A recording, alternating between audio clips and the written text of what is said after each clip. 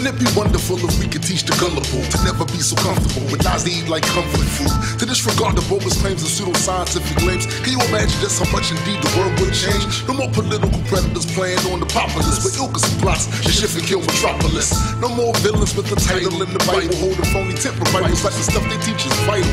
Imagine it was normal to have to prove a claim you make, and folks really feel ashamed expressing content that was fake. It's not to say we never make mistakes, it's just to say we go out of our way to show the evidence it takes. Remain skeptical while you travel the road, the reason stay strapped with logic and facts. That's what it is, yo. Keep reality intact to help the truth grow. Question every claim, especially the ones you believe in. Remain skeptical while you travel the road, the reason. Welcome everyone to this week's edition of Road to Reason, A Skeptic's Guide to the 21st Century. I'm your host, Larry Mendoza, and with me I have Rob Penzak. Nice to see you guys again. All right, so welcome again. We have a great show today, I think. I'm real excited about it. We have joining us in about 15 or so minutes is going to be Donald Prothero. He's a paleontologist and geologist, and we will be talking about science and nihilism. The name of the show actually is Reality Check with Donald Prothero, named after his 2013 book called Reality Check. There it is. Oh, there it is. There you go. There it is. So we'll have a great discussion about climate change denialism, evolution denialism, and things along those lines here in a few minutes. But first of all, let's have some announcements and some news items. I do want to, the first thing I want to mention is I want to congratulate the Center for Inquiry, CFI, and the Richard Dawkins Foundations for Reason and Science for their merger that was announced recently. So basically the way that's going to work, as I understand it, is that CFI will absorb, I guess, Richard Dawkins Foundation as a subdivision, and Robin Blumner, who's currently the CEO or the executive director of the Richard Dawkins Foundation, will be the CEO of CFI in this merger. So congratulations. I think that's going to be a good thing. I think we're going to see a lot of good things coming out of that organization, considering it's going to be the largest secular and science and reason organization out there now. Right, and these are two big players that we always go to to sort of look for information, what's in the news, where it's the science heading. So yeah, it is really exciting to hopefully have them, get some synergy as they pool their resources. Yep. So we'll keep an eye on that. All right, so what else we got? Got some? Yeah, I want to tell you about a couple of programs coming up in Richmond. So I'm starting something called Saved by Science and working with a couple of organizations there, including Greater Richmond Humanist.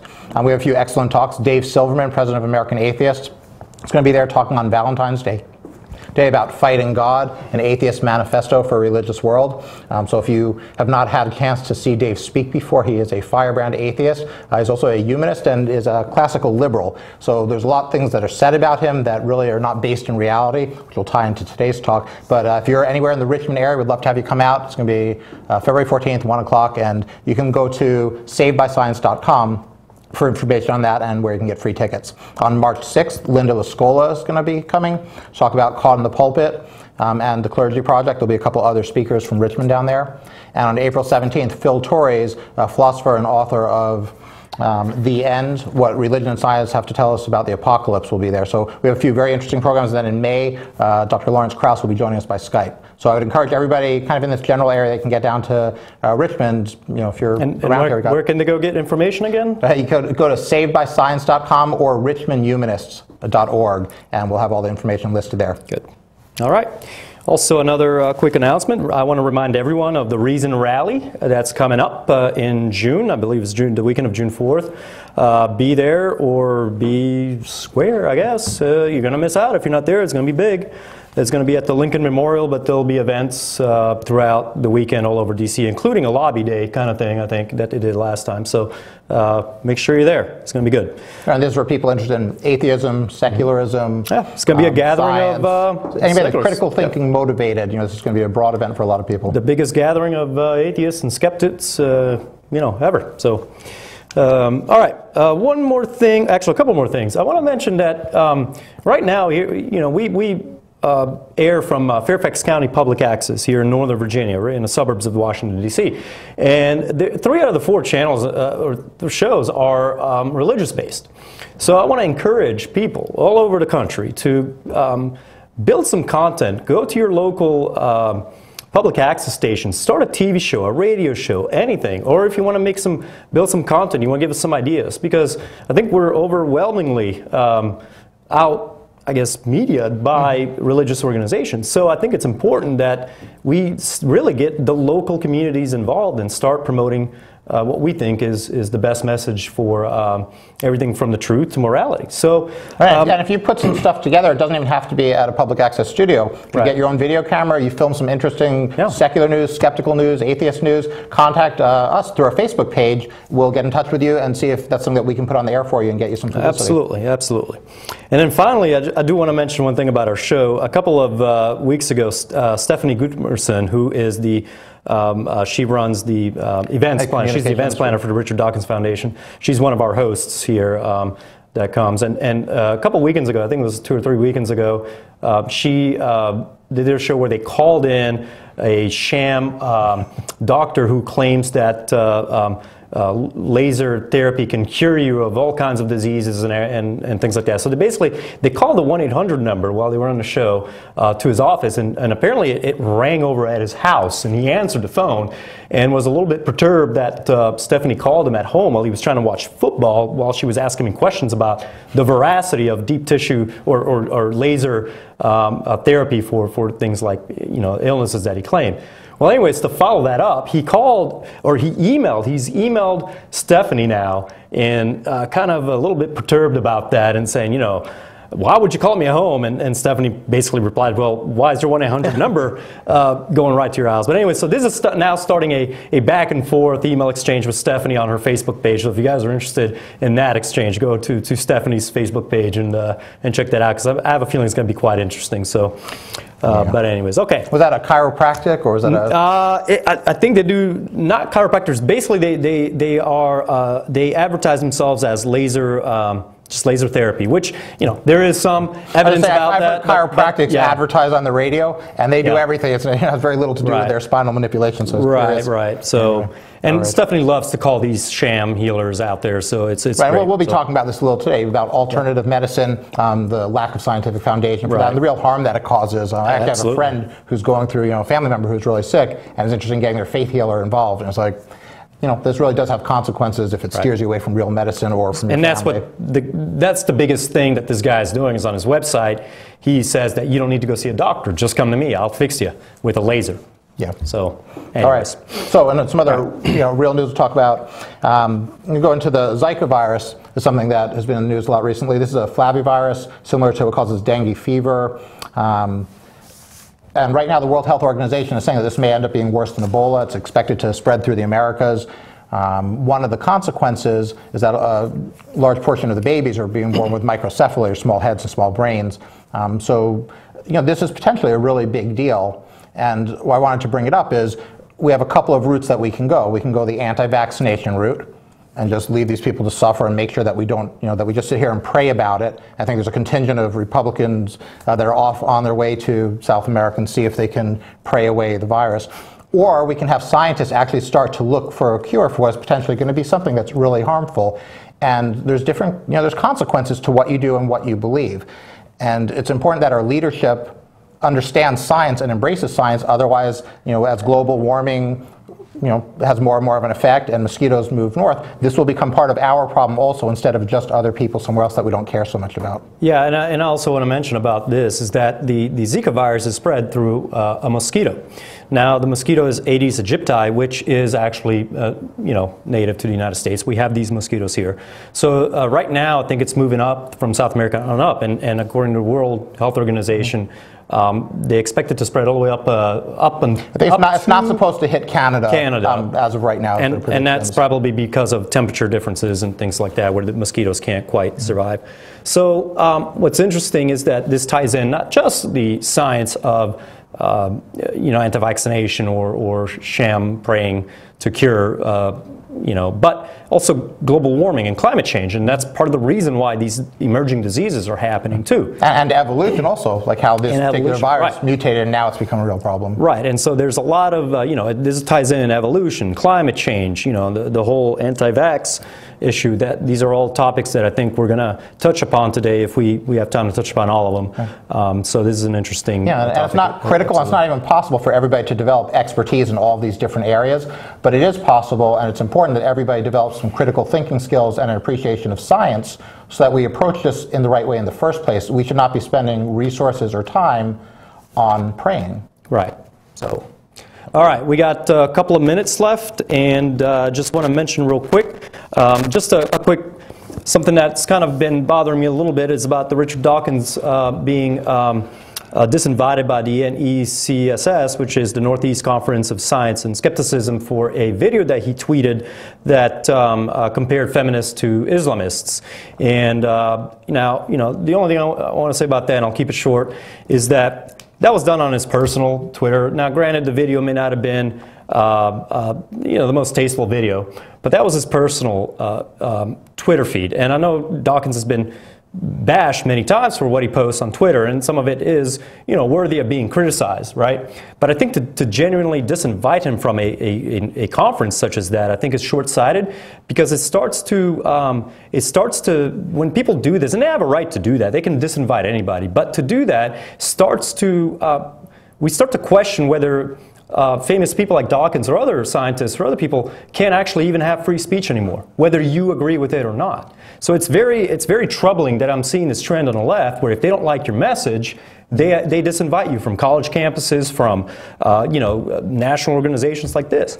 So I think it's important that we start to kind of critically analyze these issues and be careful about what we do, because we could be throwing away the baby with the bathwater. And if you watch the actual video, even if you find it irritating, it brings up an important point about most of us consider ourselves feminists. There's a new wave of feminism that is siding with Islamism in some very dangerous ways. There's a case with Maryam Namazi where she was speaking, and the Islamic group there, sitting there and just trying to break up the thing and be intimidating and not let her talk.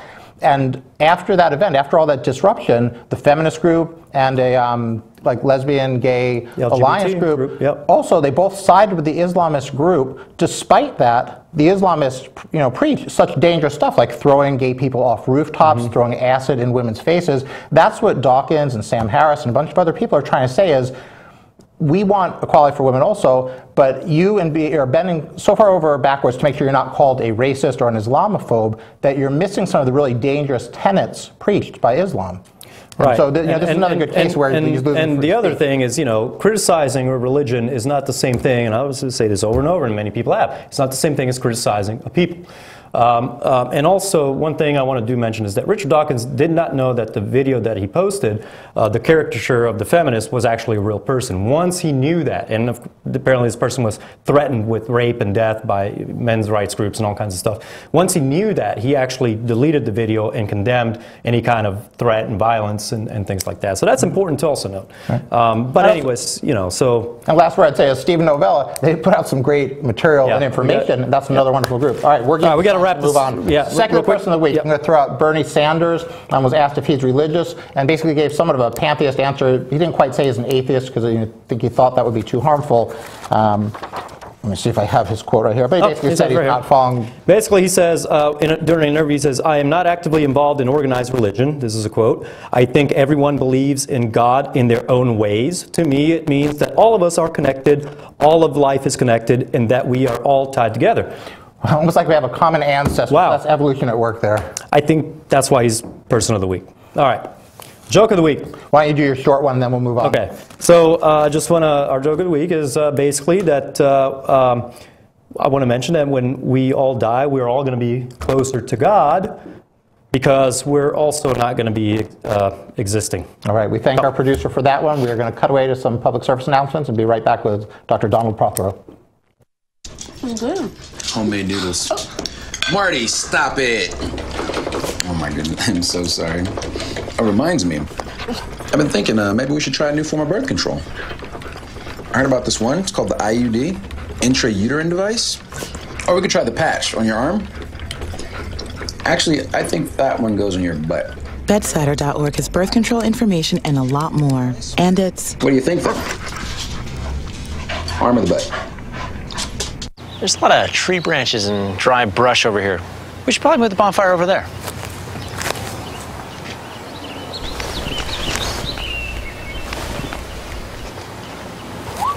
I'm guessing Smokey liked that idea. This is Richard Dawkins. Doing commercials is unfamiliar territory for me, but I'm inviting you to watch Road to Reason, a skeptic's guide to the 21st century, on Fairfax Public Access every Sunday. Each week, the hosts tackle wishful thinking, religion, pseudoscience, and the harm they cause, with a combination of facts, humor, and community involvement. They challenge believers to defend their faith and give you, the skeptic, a voice. With live call-ins for viewers and streaming on the World Wide Web, there's never a dull moment. Don't wait. Look at them now on Facebook and YouTube, and remember to watch Road to Reason, A Skeptic's Guide to the 21st Century, or there'll be hell to pay.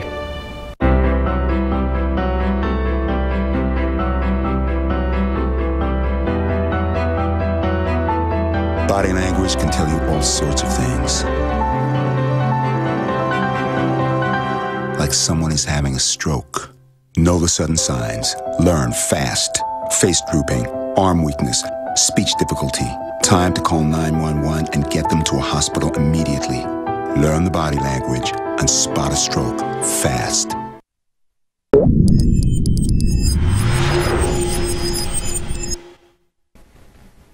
A critical thinker is in a frame of mind of always questioning everything, including things they don't necessarily want to question. You may have done some research and satisfied yourself on a position you're sure is right. Good. Now, after a month or two of that, go look at some research that opposes your point of view or challenges the position you've taken. You can even look into it with the idea of poking holes in their arguments if you want, but it would be better to just have an open mind and read it as though you'd never heard or seen anything on the issue before. You may be very surprised what you learn, and if you're doing this right, you will be. Always be open to opposing points of view and counter arguments. That's what critical thinking is all about. And now you know. Hey, welcome back to Road to Reason. So we're going to be joined by Dr. Donald Prothero. He's a geologist and paleontologist. He's also the author of over 35 books and 300 scientific peer-reviewed papers. He's been on major editorial boards for big journals and has been in multiple documentaries. Today we're going to be talking about reality check, how science deniers threaten our future. So Dr. Prothero, thank you so much for joining us today. Thank you very much. All right, let's get right into this with the bad stuff first. For people that are not familiar with your work, Evolution News, which I assume is a very reputable place, said that in Reality Check, your dogmatic absolutist pronouncements in favor of evolution make you sound a lot like the crackpots, fringe scientists, and pseudoscientists you deeply deplore, and that you seem so self-assured about the inerrancy of your skepticism that you were totally oblivious to this fact. Is Evolution News run by Dawkins and Jerry Coyne and other evolutionary biologists? No, Evolution News is a sort of a sham corporation for another misnamed organization called the Discovery Institute, which was set up in the early 2000s to support the intelligent design creationist movement. And they're pretty much the only real big voice on the web anymore as far as creationism on the web. They're very active in promoting any kind of creationist thing. And they're also, by the way, big on promoting other right-wing causes, and they're big on climate denial as well. It basically promotes a whole agenda. So I'm a bête noire as far as the Discovery Institute is concerned. They don't like me because I've called them out a number of times and written very critical things about their favorite guys, like Stephen Meyer. I've torn his book apart in a number of places, and of course he didn't like it. And I beat him in a debate once too, which doesn't sit well with them. So basically, it's almost like a badge of honor to be criticized by these guys, I would imagine. That's right. That's right. You know you made it when you get Discovery News criticizing you. That's right. That's right. So I want you to tie that into evolution a little bit. You know, I'm sure it's not a mistake that they name themselves Evolution News. What are, the average internet viewer that doesn't know that much about evolution happens to look that up? What do they need to do so they know that they're not on one of these sham sites? It's very tough because this is a very common strategy that's been around a long time, but even more now in the age of internet and political sham groups and various types of astroturf groups that aren't really actually grassroots, but they're funded by big corporations, is to give yourself a name that sounds innocuous or even sounds very admirable. And yet you have to look really closely to make sure that this group is actually what they claim to be. And so all these anti-science groups out there and alternative medicine groups and so on, they all try to, for example, put on a label that makes them sound like they are scientific or they are really medicine, because they know that's what people have come to trust. But in reality, of course, you look very closely at what they claim, and then you discover that, in fact, they're just the opposite. Usually, if you read it carefully after a few parts of any website, you can usually tell what the real agenda is. But a lot of people don't often pick that up. And, of course, the site itself is deliberately mislabeled. It's a classic case of bait and switch. And I want to point out that, that's why, we promote oftentimes critical thinking and critical analysis of everything you read, both from the left and right, just for this very reason. Because if you are a good critical thinker, you can actually be able to start discerning, what kind of organizations these are, instead of just seeing the title.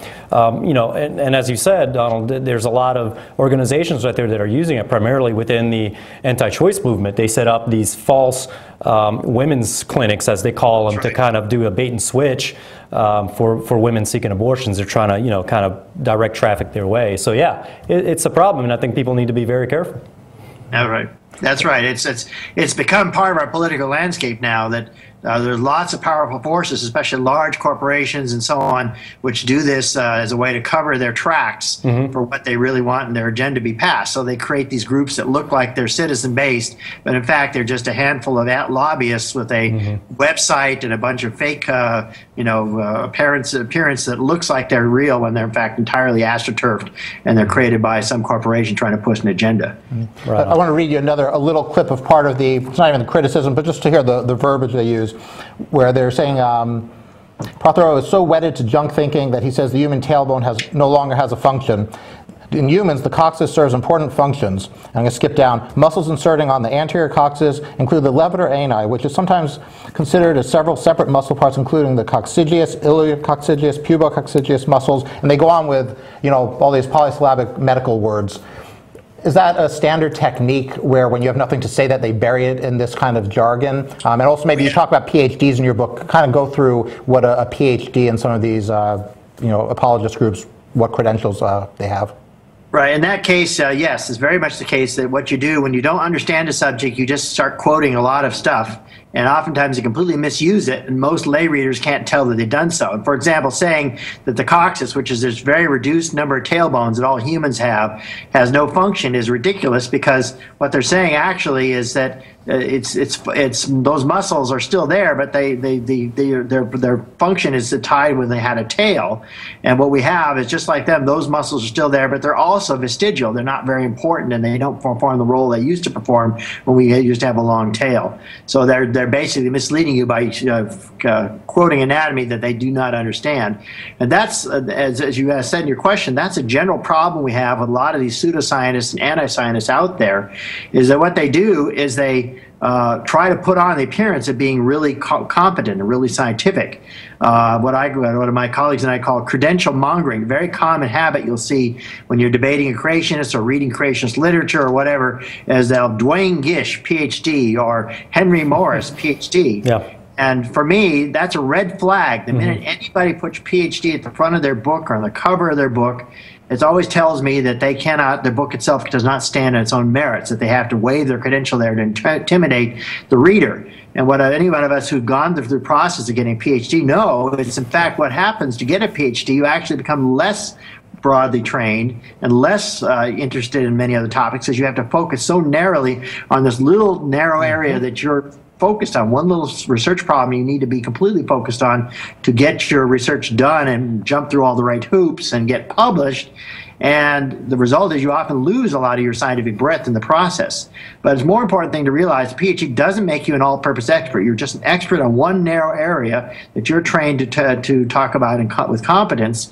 And then in that respect, you should be very careful. Anyone who says, I'm a PhD, but they're talking in an area they're not trained in, they're no more qualified to talk about that than they are to say, write a symphony or fix an automobile. They're not an expert in every field just because they have a PhD. And so this is something, unfortunately, the public is easily misled by this and cowed by this. Somebody puts PhD up there, they're intimidated, they don't realize that he's just not necessarily smarter than you, they just have a specialized training. Yeah, there's when I was in college, when I was getting my master's actually, I started a secular group at VCU, Virginia Commonwealth University, and during that time there was a gynecologist, he's in a gynecology department, and he's a young earth creationist, and one of the Christian groups decided to have a presentation with him on basically cosmology. And this guy, you know, PhD, gynecologist, PhD, did research in, you know, OBGYN issues, but he's out there talking about why the Earth can't possibly be as old as scientists say. Right. But he was a doctor, you know, he had a PhD, so, you know, he's credible, clearly.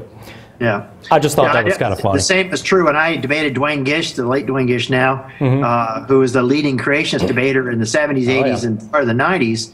When I debated him in Purdue in 1983, the thing was, of course, his entire presentation consists of topics he is not trained to talk about. He got a PhD in biochemistry from Berkeley way back in the 50s and hadn't published any science or anything like that any time since then. He's entirely been doing these dog and pony shows with these memorized punchlines that he didn't fully understand. And of course, he was mostly talking about fossils, and he couldn't tell one bone from another, had no idea how fossils are formed. And yet his audience doesn't know any better because he shows pretty slides of dinosaurs. Right, And that's the big problem. Were you hit with the Gish Gallop then? The famous Gish Gallop? It's always the same. But in the case of this, enough of us knew Gish's strategy pretty well. Right. And I, in fact, went to see him about a week before the actual debate. He was at the University of Illinois. This is when I lived in Illinois and taught at Knox College in Galesburg. I watched him give his unopposed version of that same talk to a University of Illinois audience with no attendance fee. So lots of skeptics and lots of scientists showed up, and they booed and hissed him all the way through. But what it did for me is I saw his presentation. I knew his order of slides, and he never changes a thing. He's a robot. Right. Well, he was a robot. Every slide talk is exactly the same. He says the same thing no matter what his opponent has said or what his opponent does. He ignores entirely what his opponent does, which is not a real debate strategy. You're supposed to actually address your opponent's arguments. But he says the same routine memorized pattern.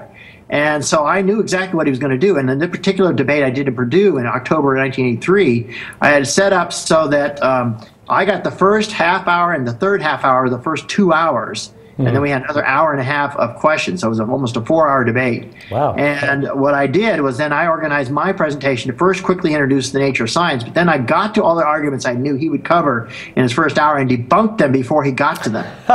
And nobody noticed. Wow. The audience was all church people from around that part of Indiana. They were all bussed in on a Saturday night. They charged something like $10 a head for this event on a Saturday night. And you know how a college campus is. On a Saturday night, there's thousands of choices of things to do, most of which are free. And of course, you won't go to a creationist debate unless you're very interested in it, which usually means you're a creationist. And so I was the only one there on my side with 5 students from Knox College who drove over with me from Illinois. And that was it. I was an entirely hostile audience. And so I basically approached the debate as you can't possibly win this debate, right? Because your audience is already on his side to start with. So I just didn't care. I did what I said what I wanted to say and did what I wanted to do. And mostly I just poked fun at him and tried not to be too serious. But I also did my own gallop. I hit all those arguments he was going to hit before he hit him and hit him fast and then moved on. I can talk faster than he can. And so I'm just interested to see. And I actually got people come up to me at the end and say, oh, you changed my mind. So it worked to some extent, but I wasn't expecting much because it's basically a dog and pony show. It's not the way real science is conducted. I was going to say real quick, all debates, in my opinion, these types of debates, they're not really about the truth. They're not about who's right, who's wrong. It's all really it's a chess game. It's who can debate better, and it has nothing to do whatsoever with the truth. And oftentimes, I see Christians winning debates all the time, and knowing very well that the truth isn't behind them. So when you do something like that, how do you look at the person you're debating differently than the audience? Some people are just ignorant but not malicious. Some people are fully aware that they're lying and continue to spew the lies anyway. Or some people really have enough confirmation bias, even amongst the apologists, I suppose, that they believe what they're saying. Have you developed a sense of, if you think the people at the top know that they're lying and do it anyways, or if they're genuinely misinformed? And do you approach innocent, ignorant people in a different way if they just haven't had a chance to learn it? Well, I assume that most of the audience at a debate like that one I did with Gish or any creationist audience, most of them are just basically ignorant. They've been raised in one kind of a church their entire life. They've only heard one side of the story, and what they've heard about evolution is 100% wrong because it's filtered through creationist distortion. So that it's to some extent I cannot, feel bad to treat them harsh because I know they don't know better. And it's basically ignorance, and it's very hard often to reach those people because they're not interested in learning something else. The people, however, who do the debating are a different story, and I wrote about it in my previous evolution book, and I'm going to do a new edition of it, talk about it some more. I mean, to some extent, they must know that what they're saying is wrong. And Gish himself, for example, has been corrected many times in his debates where someone showed he was false and he had to back down in that particular instance and say, well, I'm mistaken. What he does, however, is that if he goes to a totally different audience the next night who didn't see his performance the previous night, back when they didn't record these things and they're not on YouTube, and then he would go right back to his old argument without changing it. Without changing it. And so it's clear to me that he clearly knows he's wrong, but he doesn't give a damn, okay? Because to him, I think it's more about proselytizing. It's more about converting people. It's a sermon, basically, is what it is. It doesn't change. That's what they all do. William Lane Craig, name a million. They all do that. They rehash the same arguments. They repackage them sometimes to make it sound like brand new ideas. But at the end of the day, they're all the same rehashed classical and evidential or presuppositional apologetics, and it doesn't matter how many times they're debunked. But I had a question. That's all they have, and there isn't anything new. Exactly. There's nothing new. They new stuff. Yeah. Exactly. Which is so they have to repackage it. But let me ask a question. So as a scientist, do you believe, and we can get into a little story that you have about Bill Nye and Ken Ham, do you believe scientists have a responsibility to debate these people? Do you think this is something that a lot of scientists, more scientists, should be involved and be active in doing? Right. Well, it's changed in my own career. I've seen the change. When I was trained in the 70s and 80s, it was considered bad form as a scientist to actually get involved in policy debates or politics at all. And a lot of people looked on you as being sort of losing your scientific objectivity by stepping outside the realm of what science says to arguing about policy, about what society should do based on what science says. And I know Carl Sagan, for example, took a lot of heat in the 1980s when he stood up against Reagan and the Star Wars program and so on, because he was doing both political advocacy, but it was based on scientific stuff that he himself actually had partially been responsible for. But the times have changed. We now have one political party in this country which is firmly against science in many ways, especially in that it has active, its major players, all of them are active climate deniers. And most of them are also creationists, and some of them are also anti-vaxxers as well. We've got problems with that as well. And they have now gone to attacking science and the scientific institution and the way science is funded, and tried to sort of bait and switch us with some of these crackpot alternative scientists that they are trying to promote. And so science itself is now under attack in this country, and its credibility and its standing with the American people is being lambasted almost daily on Fox News, or I should say Fox Propaganda Ministry, it's a proper name for them. And this is a big problem, because now scientists aren't in a position where they have the luxury of just stepping back and saying, oh, well, that's politics, that's the public sphere, I'm not interested. We are now under attack, and to some extent we have no choice but to at least stand up in the appropriate venues and speak to issues, if not directly to political parties.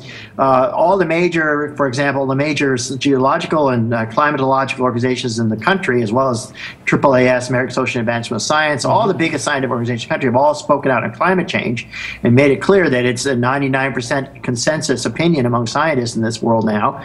And of course, the same is true for evolution. We've had to basically use all of our scientific community to speak out about it. But as you point out, it's more about reaching people, which isn't very well done by just policy statements from the AAAS. And for those, it's been a challenge, because a lot of people don't like stepping outside the ivory tower, and a lot of people really don't have the time or interest. It's already a very time-consuming thing to be a scientist in the first place, and to stay on top of the grant game, and to keep funding coming and all the rest, and to put time into things like going out and speaking out against political interference in science is very time-consuming, and it can often damage your ability to do what you need to do as a scientist.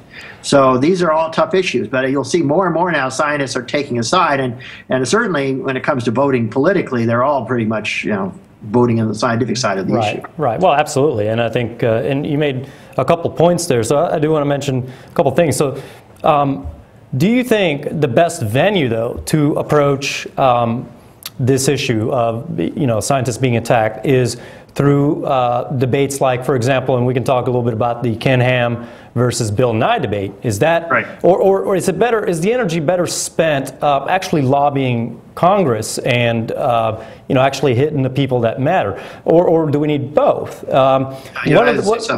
Real quick, just want to mention, because one of the things, when I worked for the Howard Hughes Medical Institute, I had asked Sean Carroll, who's now the Vice President for Education of the Howard Hughes Medical Institute, if he watched the Bill Nye Ken Ham debate. His response to me was, I did not watch it on doctor's orders. So, I mean, what do you think about, I mean, what's the best venue? What should we be doing here? The Bill Nye Ken Ham debate is almost 2 years now. Yeah, about 2 years ago. Yeah. I helped coach Bill on that, actually. Right. Bill's a good friend of mine, and Michael Sherman and I helped coach him. So did NCSE up in Oakland. They spent a bunch of time with him getting him prepared, but that was a rare exception to the rule that you should never debate these guys, because Bill is in a different position from the rest of us. He's already a public figure. He already had a beloved audience on the side that was sympathetic to him. And he's very good on his feet. He's very smart. He knows his way to do, very non-threatening ways of getting science interesting to most people and not be easily ruffled. So he was in a position where he could do something I couldn't do. I know a lot more about many sciences than Bill does, but I'm also get passionate about my science to the degree that I might get worked up and probably lose my cool and then lose the debate. Bill did the smart thing. He just stuck to his program. He did not lose his cool when he was challenged. He made it basically clear that he was talking about common sense stuff. And by the end, he got Ken Ham all tied up in knots just by not following Ken Ham's attempt to do a Gish Gallop. Right. And you notice, for example, in the end, especially when the questions came in, I know that Ken Ham tried to stack that audience like the one I faced with entirely his own people, but somehow some of Bill Nye's fans got in there when they first opened the website for tickets, because they were cheering him at the beginning, they cheered him at the end, and then they asked Ken Ham questions or threw him off balance, like, would there be any evidence whatsoever that would cause you to doubt your creationist story? And Ken said no. Right. Yeah. It rules out everything he says is being taken seriously. And then another question caught him admitting that he didn't take every single word of the Bible literally, because some things obviously can't be taken literally, which also completely undermines the basic tenets of his faith. That he absolutely, especially the Ken Ham type of faith, where he really does believe that the Bible is literal, because if it's not, everything that's built upon, say, the Genesis story falls apart. I mean, that's basic. So those, to me, and to any audience not already on Ken's side, those are fatal admissions on his part. I mean, they basically beat his ass in that debate for that reason. And so in that case, because Bill had goodwill coming in and Bill built more goodwill coming out of that, it really, I think, was a victory for us, for the audience that did see it, which apparently wasn't medical doctors by the HMI, but lots and lots. What was that, 400,000 people watching it live, and it's been millions of repeat views since then.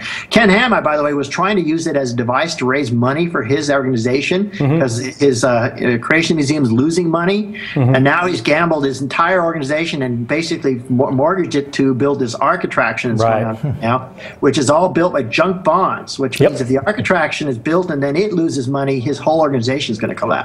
Oh, yeah. So speaking of junk bonds, I would be cheering when that day happens. Yeah. I think Jerry Coyne made the point that, once you look at population genetics, it means that the best that we can possibly say about Christianity is that Christ came back and died for a metaphor. Once you accept that we never had two people. I'd like you to sort of, and we want to get to climate change in just a minute. First, if you can take a step back and just talk about science versus pseudoscience and genuine skepticism versus denialism. Right. Yes.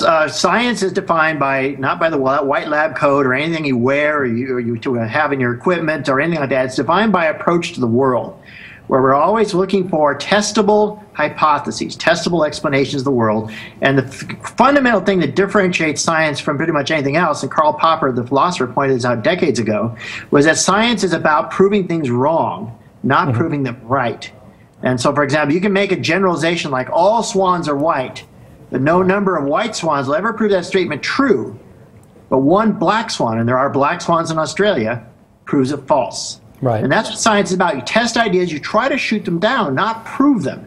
So scientists, when they're talking among other scientists and they're aware of their own philosophy of science, they don't use the word truth, they don't use the word prove, they don't use the words at all because they don't belong in science. Everything is tentative, everything is subject to further testing. At some point, you have so much evidence supporting an idea like evolution or gravity or Big Bang cosmology that it is so well corroborated. That's as close as we'll say to being proved, corroborated, that we can talk about it as being essentially true for all layman's purposes, and then we use layman's language and call it true. And this is also the issue with the word theory. A theory is an extremely well-supported idea in the world of science. But to the popular lingo, a theory is a crazy notion like why JFK was assassinated. And so, of course, creationists play on that misuse of the word theory all the time when they attack science.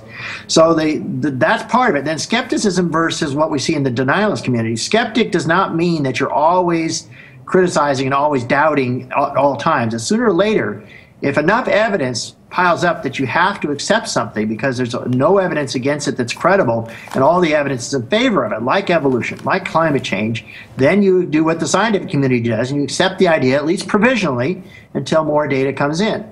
But what climate deniers do is they deny the evidence and then they stop even trying to look at evidence. And then no matter how much more evidence piles up, they do not change their positions. That's denialism. That's a dogmatic viewpoint. That's not a skeptical viewpoint. So just to clarify and to summarize, the difference between skepticism and denialism is the fact that a skeptic will change his mind, his or her mind, based on irrefutable evidence, whereas a denialist will call himself a skeptic because it sounds good, but will refuse to change his or her mind even with irrefutable evidence. Or even a preponderance of the evidence might be a better, depends on what you're dealing with. Sure. And that's it. And it's the same kind of belief system that drives religion, right? No amount of evidence changes a religious person's viewpoint by itself. Well, can Ham prove that? Sometimes evidence causes them to doubt, and eventually they start to become open-minded and change their viewpoint. But when you try to, for example, argue with a religious person, as all the people watching this show probably know, you end up usually with a brick wall, because argument and evidence is not what it's about. It's about salvation. It's about personal feelings. It's about feeling part of your community. Those are things which keep people in religion, not evidence.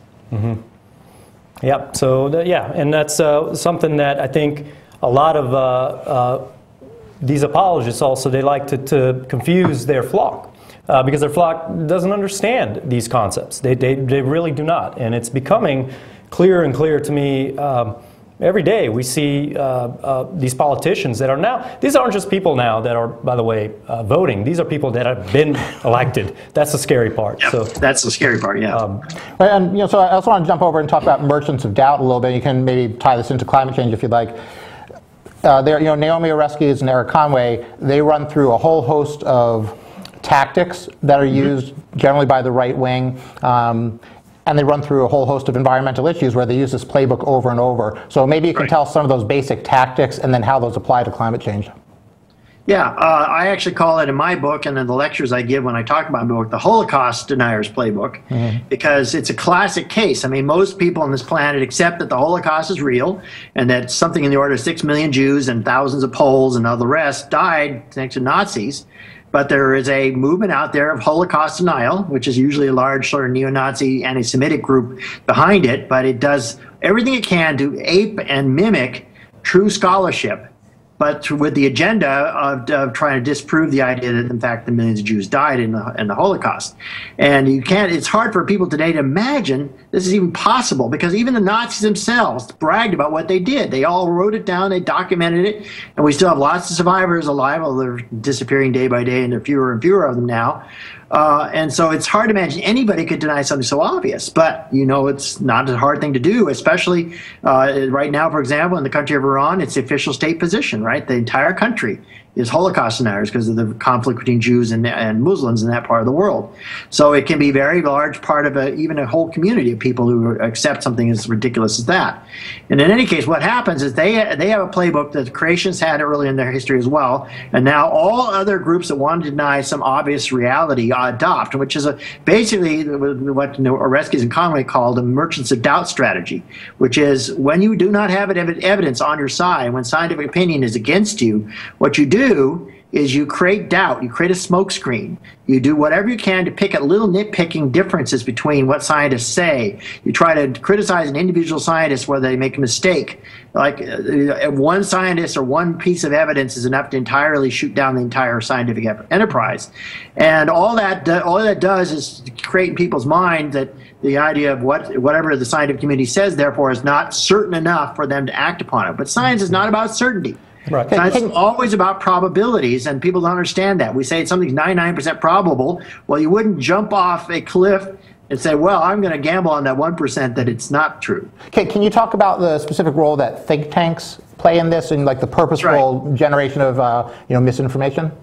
Yeah, Oresky and Conway actually did a lot of detective work and tracking where these came from. The George Marshall Institute, for example, was founded by a group of physicists and others who had been Cold Warriors that actually worked in various types of arm programs, like Edward Teller and Robert Jastrow worked as physicists in the arms race.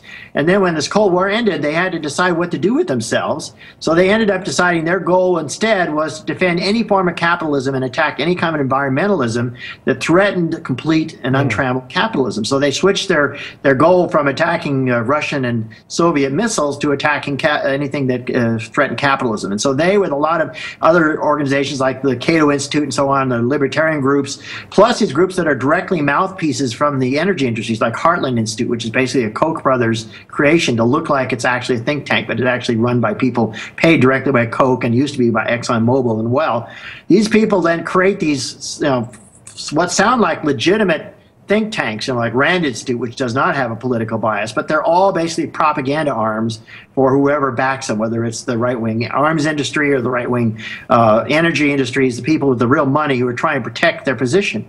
And Oreskes and Conway pointed a very interesting parallel, not just to Holocaust deniers, but the one that's most remarkable is the history of tobacco use. And the story, they start with the beginning, which the tobacco industries knew in the 1950s their product was deadly. They also knew with their own scientists in their own laboratories what it did cause cancer.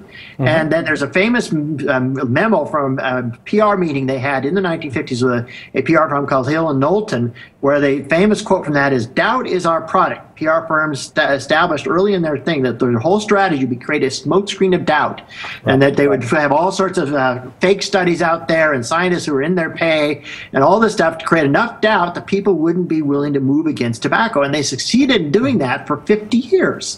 Yes. Because it wasn't until around the year 2000 and finally enough studies had accumulated, enough people had come out against the tobacco lobby, that they were able to push the tobacco lobby to the point where finally they'd been caught in their own lies. And they even had to be, as some of you might remember, the year 2000, they were actually put in front of a committee in Congress and prosecuted under the RICO, Racketeering Corrupt Organization, which was built to break down the mafia. It took the RICO Act to get the tobacco companies, executives, to finally perjure themselves in front of Congress. And then finally now they're in retreat, at least in this country. They're still big in the rest of the world. Good, yeah. What do you think about the media's role in all this? Is there some responsibility on the media's part to educate themselves? So instead of just saying, these people say this thing, they say that, let's watch them debate and fight it out, isn't this entertaining? That's right. That's right. Yeah, the very big problem is that the media in the old days was very much a media that had a lot of things like fact-checking going on before it was, when there used to be 3 networks and 3 networks only had the 3 news shows, they had fact-checkers. They had to try to be balanced between both sides of the argument. They tended not to be partisan. And what ended up happening was, of course, during the deregulation of the airwaves, now we have hundreds of news sources. Almost none of them worry about fact-checking anymore because many of them are, in fact, just propaganda ministries. And what we end up with is a situation where what little bit of objectivity journalism has left is misguided now because they're under the impression that they should always give both sides of a story hearing. But we don't give flat earthers equal hearing with those of us who accept the world is round. And in respect to that grapper last week, B.O.B., who claims the earth is flat, and Neil deGrasse Tyson pawned him pretty well. We don't give flat earthers equal time. We don't give any of these other weird science deniers equal time on our network TV. And so the same should be said for anything else that science has established beyond reasonable doubt, including, the Big Bang and evolution and climate change. We don't give them equal time because it's not an argument anymore in science. It's only an argument in the policy arena, and not because of scientific arguments, but because of policy. There's a good episode, if you've ever watched the show that John Oliver does on HBO, a beautiful, beautiful episode he did, where he talked about climate deniers, and he talked about how ridiculous it was that 50% of Americans weren't convinced that climate change is real. And he said, well, it's the same as it's irrelevant what Americans think, because whether Americans think that 2 + 2 is 5 does not change that 2 + 2 is 4. And so then to the end of the episode, just to jump the punchline, he said, well, when you see it on the media, however, what you always see is some Joe from a climate denier versus Bill Nye. And it was Bill Nye versus this guy, and Bill Nye versus that person, and so on. And so for his final segment, he had Bill Nye, who lives there in New York, and showed up. Bill told me that story. At last minute, got called to show up, and 96 other extras. And so they had, okay, we'll have 2 climate deniers here, 3 climate deniers here, representing the 3% who don't accept climate change, and Bill Nye, and 96 others. And all these guys, extras in white lab coats, flooded into his studio. I remember that, fit them all in, and they all had a loud argument, and that's how he wrapped the show. That was a great move, And doesn't media, like general media, have an ethical responsibility to do that? Because that's how you connect with the vast majority of non-scientifically based people. They get that. They see, oh, it's all of the scientists versus one screwball. Exactly. I think that's great. But that's a problem, because the media, we already have media which tell nothing but lies, like the Fox News propaganda. Right. And we have media which are trying to be balanced, but they don't realize that by doing so, they're giving some kind of a crackpot idea equal time with real science. And so we don't see that the media's lost its spine, right? The media is now a prisoner of ratings and prisoner of political movements, and they don't really have any, there's no more Edward R. Murrows or Walter Cronkites out there who tell Americans the truth. Well, keep in mind also most of our media is corporate anyway, so it's for profit, and what they want to do is promote viewers, and it's the same thing with like Discovery Channel, National Geographic, all these, they started making all these reality-based shows that completely are devoid of any science whatsoever. It's because that's what sells, and so it's pretty sad that even our science channels now are full of cracked pottery. I've blogged about that a bunch. Basically, it goes back again to the deregulation of the 80s when Reagan's group deregulated airwaves. They started out on the right track, and so Golf Channel had its goal, and History Channel had its goal, and Discovery Channel, one of them was actually backed by NASA at one time. But then, as the time progressed, they all went with what's called through mission drift, where they discovered that they were not getting enough ratings, because ratings is all that matters to them now. They're all commercial stations.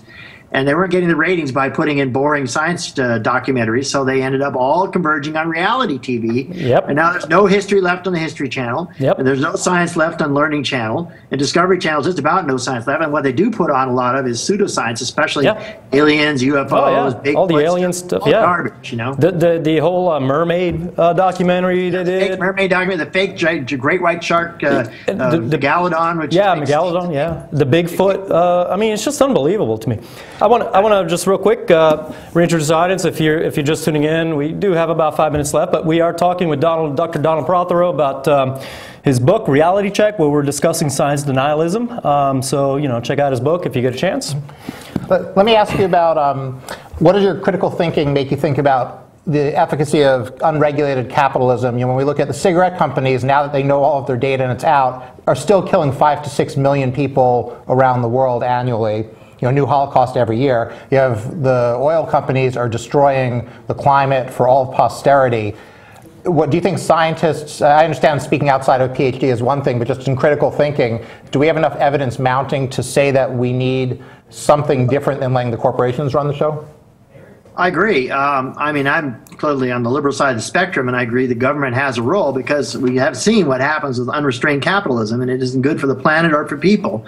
And so our whole political spectrum has shifted back and forth over the years. You know, in the FDR days of the New Deal, of course, unrestrained capitalism brought the Great Depression, so we went to the other direction and went to greater regulation, and then we went away from that, and then in the 60s we had more regulation than we've had since the Reagan years, sort of a slide back to let capitalists out of have what they're doing. I think that day is probably going to swing the other way pretty soon. But in some instances, I think it's already happened.